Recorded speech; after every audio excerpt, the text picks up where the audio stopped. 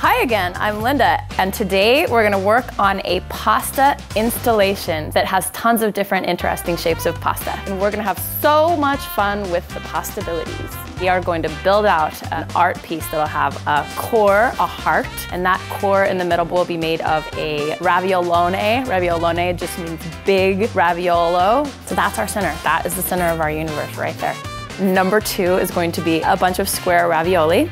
With all of this pasta, when we're done today, we are going to boil it all. We're gonna eat all of these different colors. But sometimes there are just pasta scraps that have become too dry. A couple of uses for them: you can actually bake them, turn them into crackers, use them to scoop up a cheese or a dip that you've made. I feel like pasta and pasta making for me is just this Zen art that's very meditative.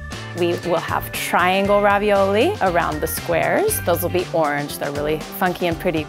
You can't forget the farfalle. Farfalle is like the classic shape, the little butterflies. When I was making pasta and I was a little kid, I could barely hold a knife and we didn't have any fancy tools for pasta making. So farfalle, I would say, was a really approachable, easy one to start just because that one is such a classic. And once you learn to really make it, you can make 1,000 of them. This is my friend, the pasta bike. Nice to meet you. Next up is a shape called pakari. Pakari are rolled on a dowel. It's a good thing that we're all adults here because it's gonna remind you of something else, but get your mind out of the gutter and truly just enjoy the artistry of the process. But I think you can really appreciate and enjoy it on many levels. Next up, we have culurgiones. Culurgiones are from Sardinia, a little island off of Italy. It's these little squashy, chubby little dumplings that are rolled and shaped in a very interesting and unique way. So right now I'm actually really into pasta origami. I'm getting a lot of inspiration from other sort of art forms and how I can bring that to my pasta. So for me, these shapes are so cool and I love being able to show people some of the classics that we've made today.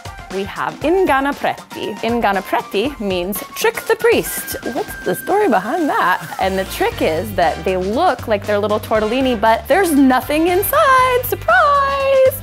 We have these really cool, just wispy strands of fettuccine. Our strands are, again, all of the colors represented.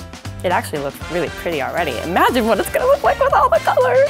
I always thought my entire life that I was an artist and everybody always told me that I wasn't and that I was terrible. Well, it turns out that I just hadn't found my medium. I get really inspired by the entire world around me when I'm making pasta.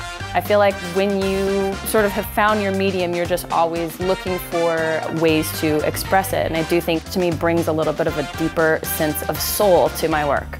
Pasta la vista, baby. Oh, yes!